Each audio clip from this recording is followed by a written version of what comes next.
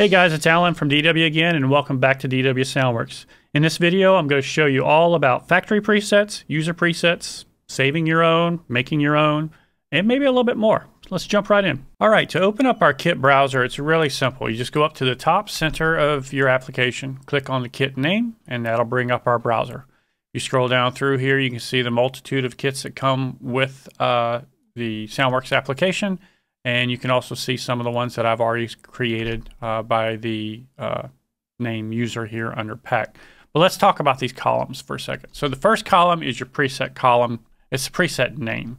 So it'll give you some inclination into what it is by the names I've given them: booth, clean, metal, natural, raw, room, studio, warmer, funk, tight, etc., etc., etc.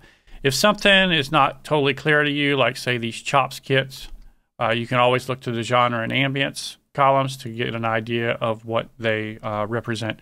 Same thing goes for the core and crush ones. They're all rock or heavier rock and studio kits. The second column is our pack column, which means that that preset came with the pack that's listed in that column.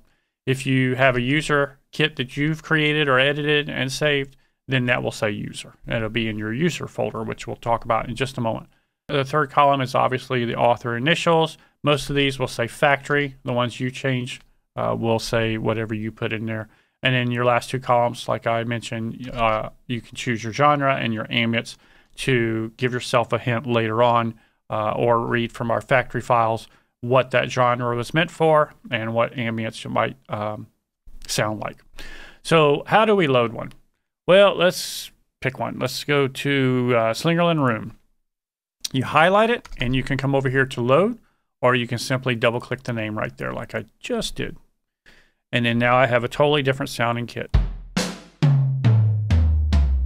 Okay, so let's edit this kit. Let's say I want to make some changes. Let's say that snare needs to be a little bit tighter. Put it back. Maybe just a little bit more. Okay, let's say I want it tight like that. Let's say I want a little bit deeper kick. Like that. And let's say I want these floor toms to go down. Let's take that one down 2 clicks and this one down 1 click.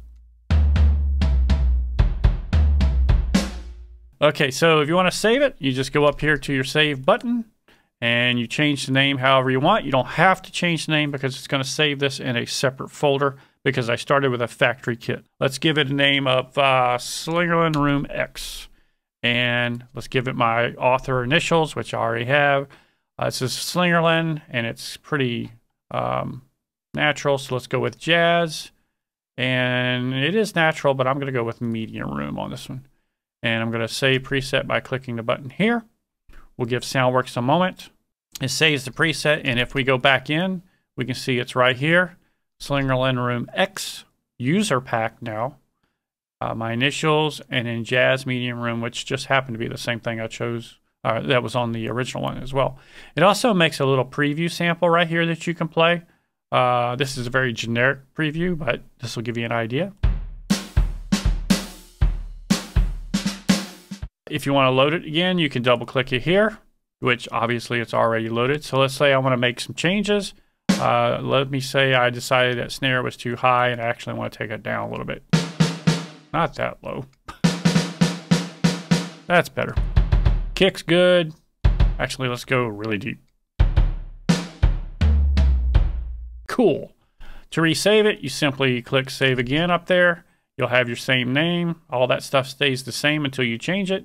Hit Save. It's going to warn you this time that you do have something in that user folder. Do you want to overwrite? And I'll say yes. It will do it again. It will save the preset again, and it will rewrite the preview. So it takes a second. So where do we find that? You can go down here to the elliptical, or you can just use your browser on your computer. Click on that and go to the folder by going to Load Drum Kit. I would do this one. And that'll take me straight to my documents, Drum Workshop, Soundworks Kits. Now on Mac, that might be a little bit different. I'm on Windows, obviously. But basically, it's going to be in your personal documents folder under Drum Workshop, Soundworks Kits, and you can see it's right here at the top, just modified today. Okay.